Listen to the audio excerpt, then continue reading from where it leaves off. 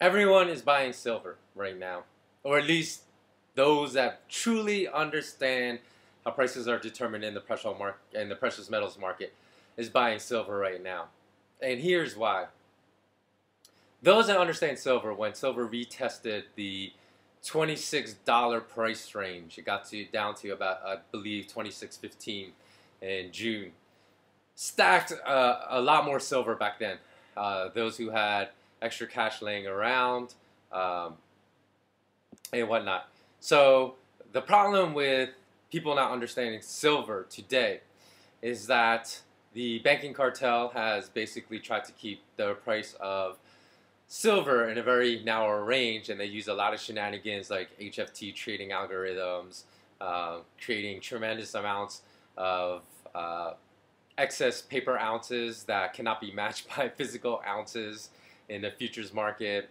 And, like every other scam they perpetuated in the mortgage-backed securities, derivatives market, and manipulating LIBOR. I mean, it's astounding to me that people see all these fraudulent activities being perpetrated by the bankers and the politicians and regulators also that are in cahoots with the bankers, like such as LIBOR and so forth, and don't believe that gold and silver are being manipulated. Because if they understood that, then they will know that these manipulation games regarding the price of silver cannot last in perpetuity, and eventually the dynamics that exist within supply and demand in the real world of physical gold and physical silver will overtake the fraudulent shenanigans of all the criminal banking cartel right now,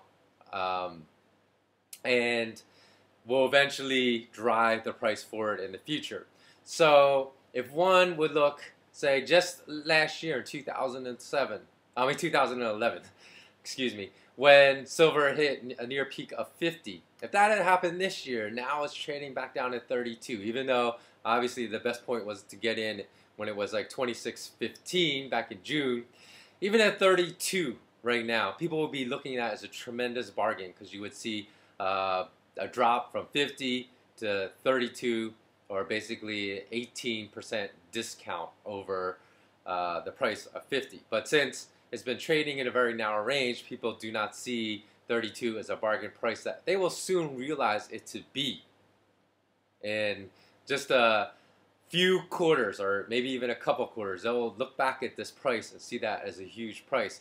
But because they do not understand what drives the fraudulent price set in the paper futures market and the paper derivatives market, then they do not understand that the physical dynamics will eventually drive the price.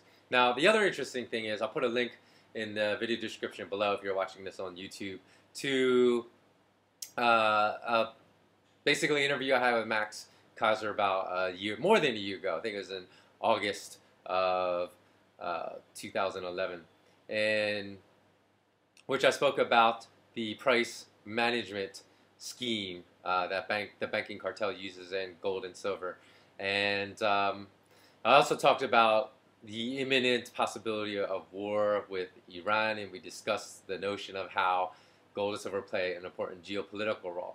Now, I believe this interview was over a year ago. Actually, it might have just been this past August. I'm not sure. But in any event, I'll find it and I'll put it online. I've actually even spoken about imminent war with Iran. It looked like that the political leaders of this war were positioning for this several years ago on my blog. I think as early as 2009, although it's not yet come to fruition, it certainly looks to be heading that way. Now we have other major economists, financial analysts, and investors also speaking about an imminent World War III. So you have Jim Rogers, Mark Faber, and Larry Edelstein, I believe is his name, and other people on board with the concept that whenever the banker-driven governments, and it is certainly the banksters that are in control of all the major developed governments of the world, fail and are failing miserably regarding their economic and monetary policies in the world. So maybe it's not really failure because you can look at it as successes because really their goal is to bankrupt the middle class, bankrupt people so that people can't rise up and challenge their power and their ill-gotten wealth.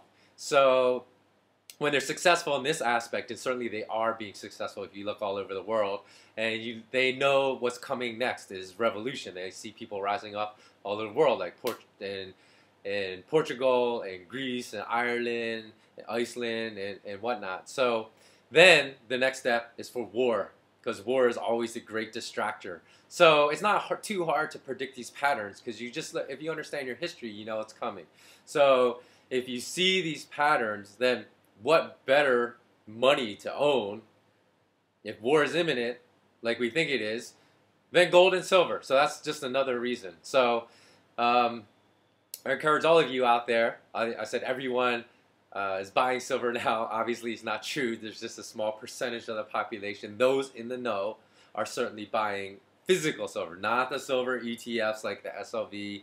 You know, they're bogus vehicles that the criminal banking cartel has invented to lead you down the wrong path. Make sure you buy physical, meaning silver coins or silver bullion bars and whatnot.